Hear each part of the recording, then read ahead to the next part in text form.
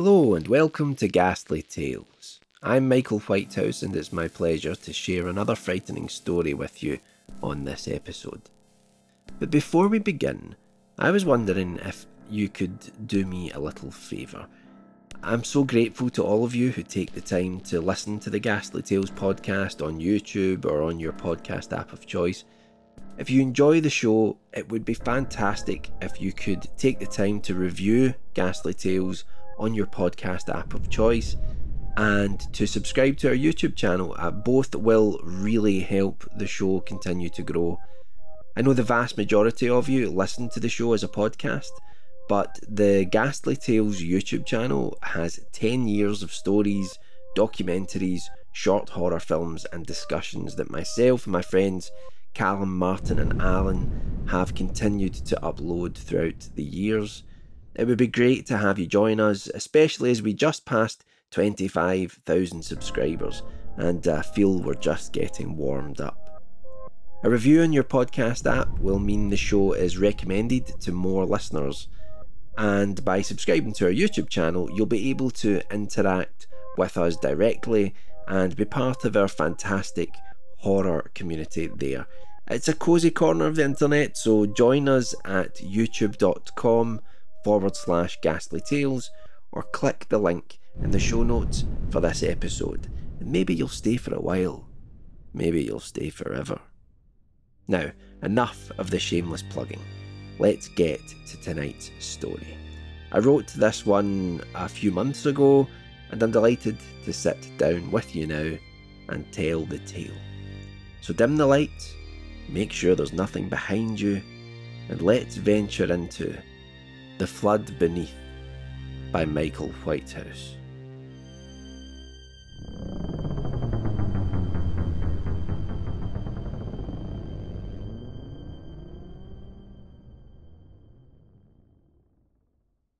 The door to the cellar was never to be touched. At least that was what my dad had always said. He told us this was because we lived near to a river. The foundations of the house sometimes flooded, and this seeped into the cellar, making it dangerous down there. When it was at its worst, he told us the spaces between the house would fill up with several feet of water, and that for my sister and me, a trip down there would be fatal. I used to shudder at the thought of the water and the dark down there, mixing together into a black liquid, fingering its way beneath the floorboards. A silent intruder wetting the very foundations of our lovely home, ready to bring it down at any moment. I used to have nightmares about the water rising up through the floor, drowning me in my sleep. Looking back, it wasn't so strange that I focused on disturbed thoughts like that around that time. Our mother had died of cancer a few years earlier, and ever since then I had always expected the worst outcome in every situation. Of course, my dad said that as long as I stayed out of the cellar, my fears about the water were unwarranted. He told me not to worry, that he would have the problem fixed soon enough, though it might mean people would be coming and going from the house for a while.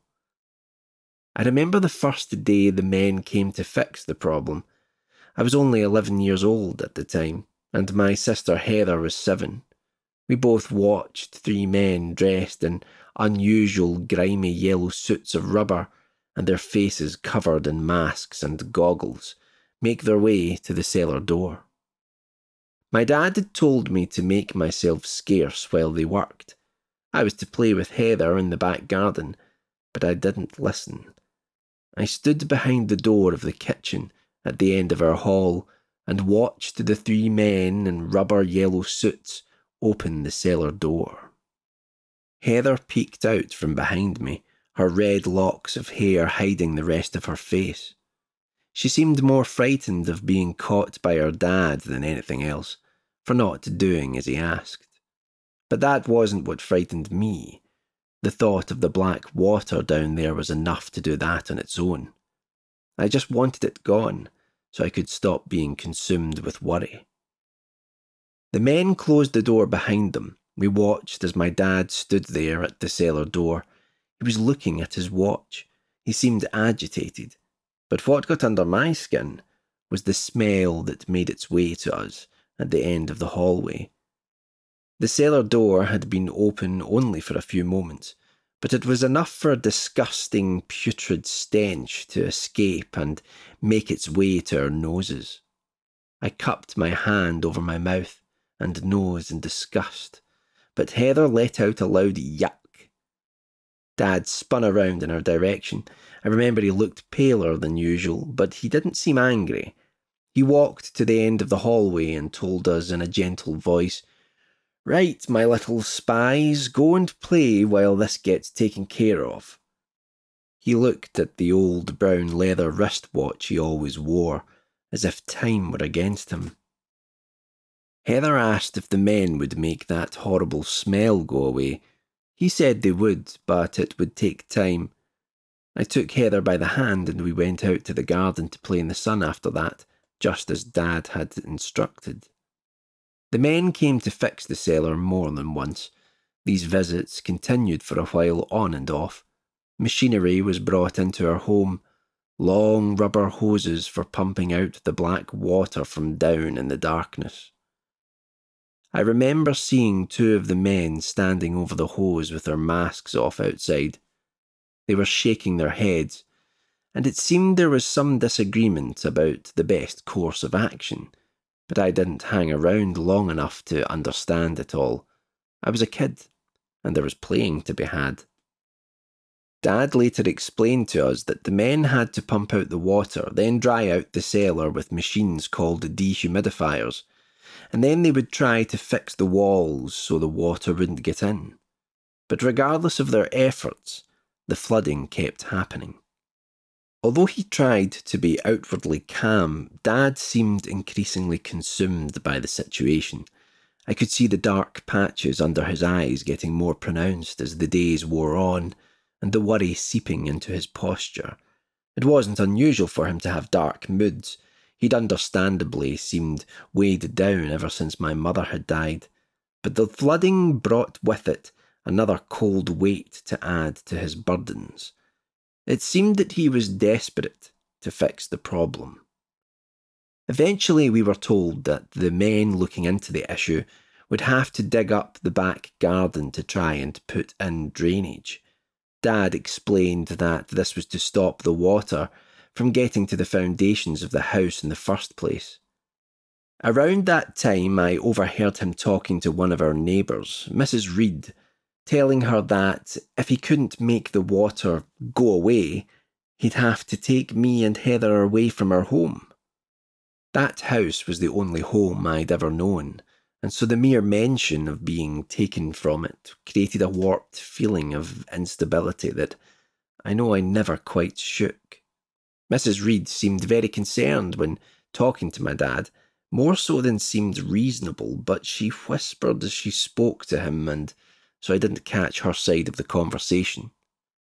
At night I'd lie in bed and dream about the black water underneath my bedroom, swirling around out of sight.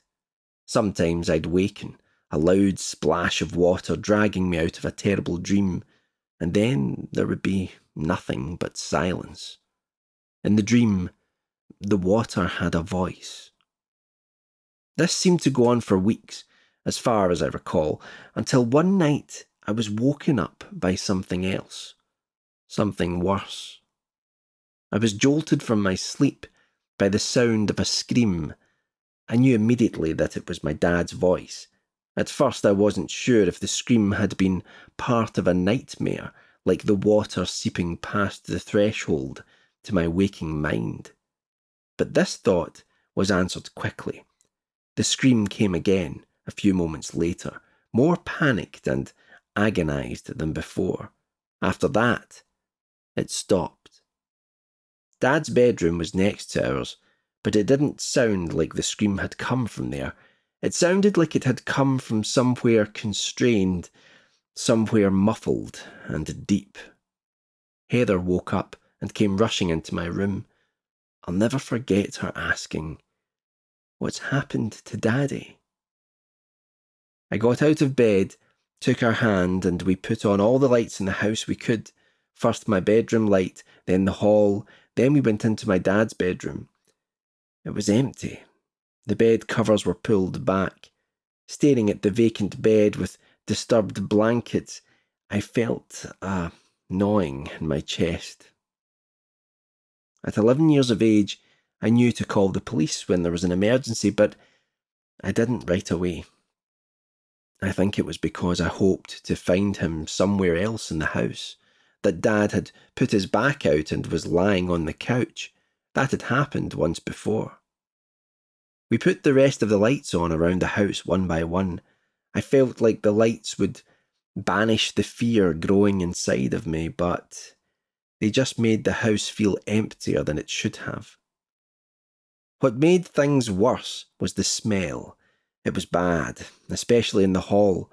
I remembered that smell. I knew that the only way the stench could have been there was if someone had opened the cellar door, even if just for the briefest of seconds. I moved along the hall to that door, Heather's hand in mine, her eyes filled with apprehension, gazing between long strands of red hair, her little bare feet making the slightest sounds against the cold carpet. "Dad!" I shouted at the door, hoping he'd respond. But nothing came back to me, not even another scream. Anything would have been more comforting than silence. I stared at the door, fear swelling inside of me. I knew what had to be done. Heather tugged at my arm and begged me not to go down there. She was right, of course, but I was at that age where I constantly felt the need to prove myself. It would have been easier to have turned away and sought help, but that was not what happened. I leaned down and cupped my sister's face in my hands gently, moving her strands of red hair softly, resting them behind her ears like her mother used to. I looked her in the eyes and said, "Daddy will be okay." An empty promise, but it was all I had. Then I instructed her that she needed to go next door to Mrs. Reed's house and tell her about what had happened, that they should phone for the police and an ambulance, that Dad was missing and that he'd hurt himself down in the cellar. "What are you going to do?" she asked, her face cast in incandescent light and fear. I fed her a lie about waiting in the hall in case Dad came back up the cellar stairs, but I watched her reaction as I spoke those words. She didn't believe me, and yet she still did as I asked. Heather opened the front door and headed outside into the night. A rush of cool air came inside before she closed the door, but it wasn't enough to rid the hall of the putrid smell from the cellar. I knew Heather would be fine. Mrs. Reed's house wasn't far, just a short few steps out of the garden and through our neighbour's gate. She'd be looked after, and soon the police and ambulance would be there. In the intervening minutes, it was my duty to make sure my father was safe. I took being the oldest child seriously, ever since Mum had died. Dad had drummed into me that if anything should ever happen to him, that I would have to be strong and take care of things. The thought of losing him shot a cold, damp feeling up my spine. When I was certain Heather was gone, I turned and thumped my hand on the cellar door, shouting, "Dad, are you down there?" I dreaded hearing silence again, but that is not what happened. In return, I did finally hear something. It was the sound of water trickling down there somewhere, shuffling around between the walls and open doorways of the cellar. It echoed slightly like a far-off dream, making me shudder. I imagined my dad clinging for dear life down there, as the water rose up and up and up until it was only an inch from his mouth. That thought pushed me forward. I had to save him. I put my hand on the door handle. Turning it, the handle clicked, and I slowly pulled the door open. The stench was overpowering. It made me feel sick. A strange smell of damp and grime, and something else I couldn't put my finger on, but a smell I'll never forget. Staring down to the bottom of the cellar steps, the place was in utter darkness. I thought that Dad must have taken the torch with him. I reached up to the side of me where a pull chain dangled from the ceiling. I wrapped my fingers around it and pulled until the lights came on, one solitary incandescent yellow bulb above the stairs, and then the dim glow of a few others in the cellar rooms below, just out of sight. Looking down the stairs, I was shocked. There was no water down there. The bottom of the steps glistened as though they were damp, but I could see the stone floor below them, and they looked dry. "Dad?" I said again. A muffled sound, almost like a groan, came from somewhere further under the house. I recognised it as my dad's voice again. He was still conscious. Hope rushed through me. "Do you need help, Dad?" I remember asking. It seems like a stupid question now, looking back, but I remember wanting him to appear and climb the steps without me having to go down there. But again, that did not happen. His voice muffled a few words like his mouth wasn't able to fully form around them, and so I couldn't make them out.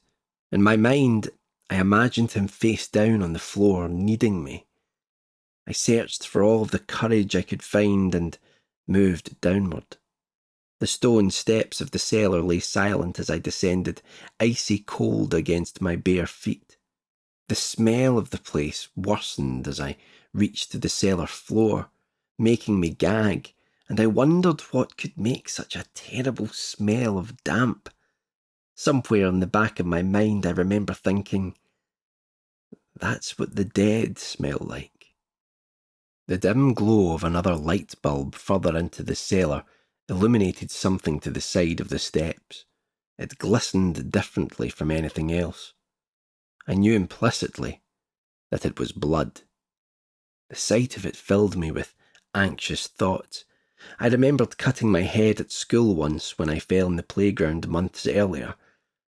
This blood seemed different somehow to that, more vivid, yet darker. A small puddle of it had gathered on the floor, and then there was a trail of it heading through an open doorway. I moved closer to the trail and saw, to my horror, that alongside it were what looked like bloodied footprints. I could see the impression of the sole and the occasional outline of the toes rendered in the same unnerving red on the cold cellar floor. My 11-year-old mind had to process everything. I stared at the glistening deep red and reasoned that Dad had gone down to the cellar during the night, barefooted, and then had an accident. "Dad, are you there?" I said out loud. What I heard from beyond the open doorway where the blood trail led sounded like him, but as though he were drowning, coughing on something, trying to speak. But there was another sound underneath that, like his mouth was broken and unable to work any longer, no matter how desperately he tried to use it to form words. He sounded in unbearable pain, and this spurred me into action. I rushed forward through the doorway, the blood spattering underneath my shoeless feet. The room was completely empty, except for what appeared to be old rags bundled in the corner, covering something. The bundle was large and wet, cast in red. I realised this was because the nearest light bulb was covered in blood. On the walls were handprints, as though my dad had tried to scramble up them, trying desperately to get to his feet. Or get away, I thought.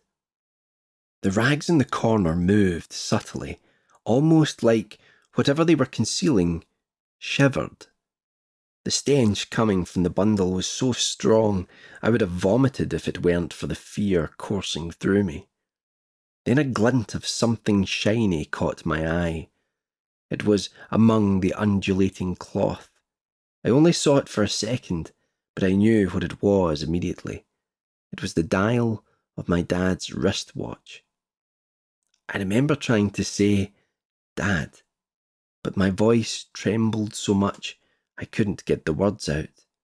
I couldn't help but fear the worst, that what was moving beneath those rags was all that was left of my father.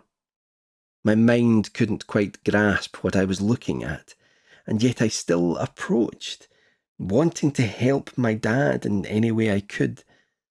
As I neared the bundle slowly, I saw a set of fingers poking out from the mass of rags.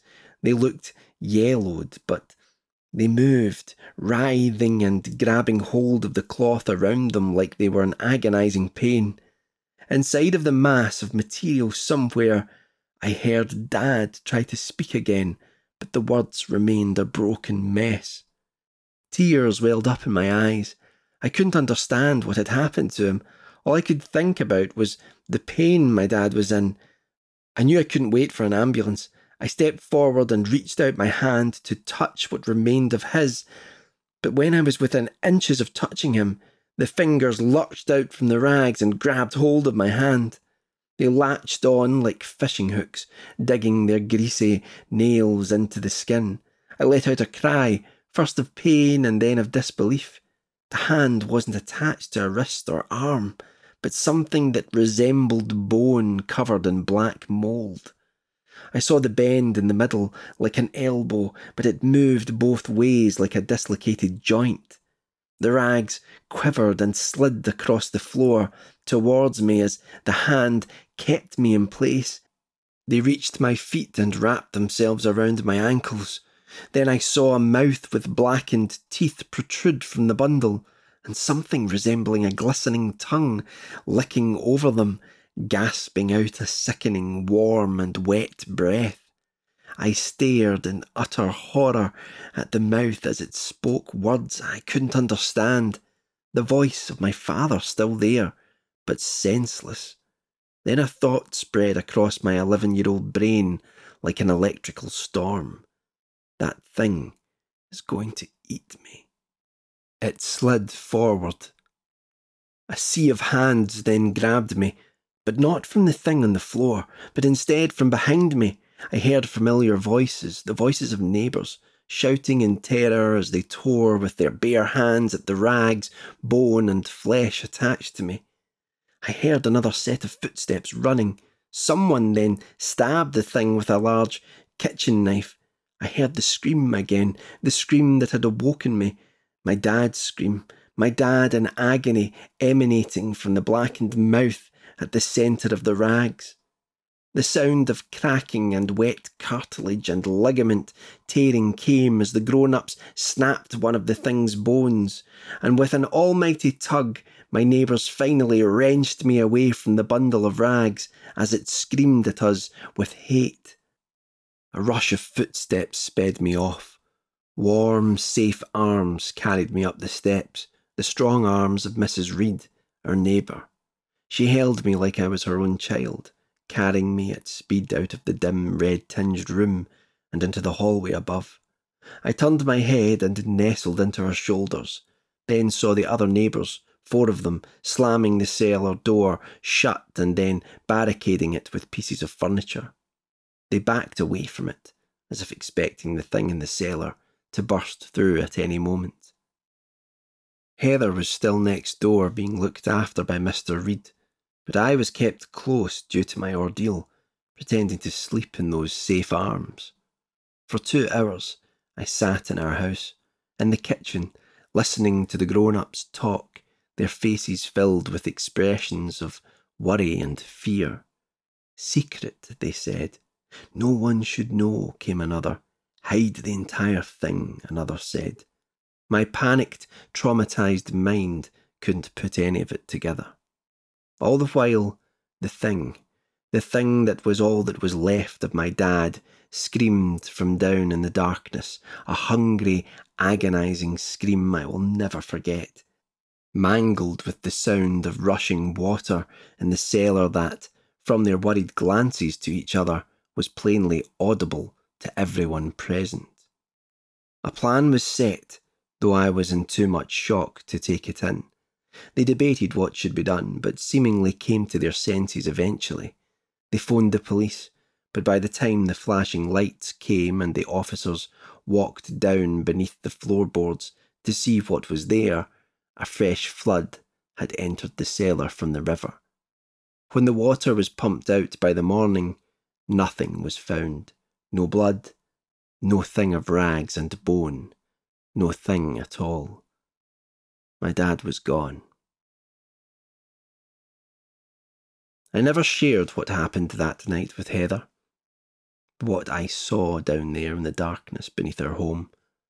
I didn't want to scare her, to hurt her. She was going through enough as it was. She had lost her mother and now her father. They were orphans. She didn't need to know the rest. The pain of grief would be enough of a struggle. After a police investigation, and due to my dad's body never being found, along with our neighbours trying to persuade me that my memories of the cellar were nothing more than a fevered night terror, the official conclusion was that Dad must have run out on us. But I knew better. I couldn't see any situation where he would have abandoned us. The neighbours, they knew even better than that. They knew exactly what had happened. Far more than Heather or I did. It turns out I was kept in the dark for years. The neighbours hid the truth from the world. They let Heather and I get on with our lives without burdening us with it. I'm still not sure whether they did that to protect us or protect themselves. Perhaps a little of both. We moved away after Dad's disappearance to live with our grandmother and, in time, were able to live a happy enough life. Though I never forgot what happened. It was etched into my mind forever, along with the sound of rushing water in my dreams. Sometimes it felt as though the black water called to me. In dreams I would imagine it swelling up from deep below my bed and rushing over my body, dissolving me away to nothing. It wasn't until recently, 17 years after the event, that some answer, no matter how perplexing, was given for all the horrors swirling in my head since that night. A watch was found by some people doing magnet fishing in the river near our old house. It had an engraving on it with my dad's initials. This discovery was brought to my attention when the police returned the watch to me. I only had to glimpse at it to confirm, without a doubt, that it was his. The same watch I had seen in that mess of bones and rags in the cellar. I was confused by how it could have gotten into the river from the cellar, if indeed my memories were accurate. And the watch, it held another secret, one that urged me to confront the neighbours who had been there the night the water in the cellar had taken my dad away. Through all those years I had thought the neighbours wanted to hide what happened because it was just too strange to be believed. But another possibility had been making itself known in my mind months after the discovery of the watch, that they wanted to hide what happened because of something much darker, something they feared. I called them to meet together, but none of them came, except for the now grey-haired Mrs. Reed. She reluctantly agreed, gathering around my dining table in my current home. I laid my dad's watch in front of her, asking her to tell me the truth. I demanded it. I deserved it. Just what had happened to him? What had turned him into that collection of rags and bones? Why was he never found? I wish I had never asked those questions. Some answers can never be forgotten. I'll tell you what Mrs. Reed told me. She said that Dad's life had been one mired in tragedy. Our own mother had died of cancer when Heather was very young. This I obviously knew. I still remembered the overwhelming grief of her loss. But what I didn't know was that Dad had been married to someone else before then. They had even lived in the same house before he met my mother. Dad's previous wife had given birth to a young girl. Her name was Orla. Orla was born with severe learning difficulties, and Dad always seemed to struggle with this reality. He grew distant from her. It turns out that one day, when still only a young teenager at the time, Orla managed to climb out of the garden, through some woods, and then down to the river. Dad was supposed to be keeping an eye on her. Several witnesses saw her down there, dog walkers, people out for a stroll. They didn't know that, despite being 15 years of age, that she had the mental capacity of a 3-year-old. And so they never approached her as she sat on a large rock by the river bank, dangling her feet in the water, smiling happily as the river splashed around her ankles. The worst kind of tragedy then followed. She vanished. Orla's body was never found, despite an extensive search of the river. It was assumed that she had drowned, and then her body had been washed miles away, perhaps even out to sea. Mrs. Reed said that Dad mourned terribly, and then he began to act strangely. He started telling neighbours that Orla was calling to him from the river. He would spend hours down there, sitting on the same rock where she had last been seen, even though his wife begged him not to. Though she grieved just as bitterly, she wanted them to get on with their lives as best they could. This was something Dad refused to do. The neighbours would see him down there at the edge of the water. He would talk to his reflection as though he were talking to Orla herself. Eventually, he had a full breakdown and had to be committed. His wife could no longer cope and left him. Mrs. Reed stayed close friends with him during that time.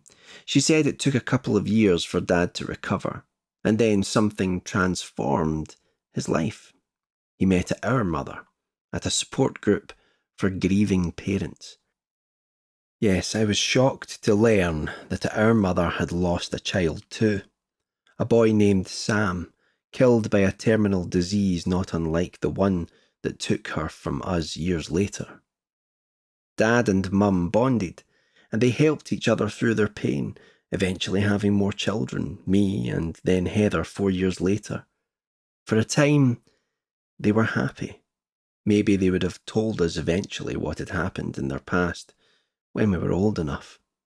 That once, a long time ago, we had a sister named Orla and a brother named Sam. Before our mother died of cancer, Dad promised her in front of Mrs. Reed that he would never go back down to the river once she was gone. She was worried he would have another episode and not be able to look after us. He gave that promise, and to my knowledge, he never stepped foot near that river again. Unfortunately, Mrs. Reed revealed that in the months before his disappearance, Dad's mental health issues seemed to be coming back. He talked to her about what was going on with our house. He was fixated on a singular fear, manifested in dreams that haunted him. A fear that if he wouldn't go back to the river to see his daughter, then the river would seek him out. Dad then started to complain about a stench of damp coming from the cellar. But none of the neighbours smelled it when visiting, and they didn't have any issues with flooding in their own cellars. No one else even saw the water, and when I thought about it, I had never seen it either. Despite this, Dad called out contractors time and time again to fix the constant flooding down there. They took his money, even setting up elaborate pumping equipment to keep him happy, but they never found a single drop of water down there. The cellar was bone dry. In fact, the only time it did indeed flood was the night I was attacked by the ragged thing beneath the floorboards. The night any trace of my dad disappeared. Mrs. Reed ended the conversation by saying the strangest of things. No matter how much I pressed her on it, she wouldn't explain it any further. Paraphrasing, she said, "Your father was a good man, but the water in that river is tainted. It flows strangely. It always has. A river is only ever as clean as its source, and locals have said for years that it comes from a bad place. I stay clear of it myself. Some of the other neighbours do too. You might think it's superstition, but I'll tell you, that water changed your father that night in the cellar. But make no mistake, it wasn't the first time it corrupted him into being, or even doing, something truly evil. I can't bear the thought of what that might mean.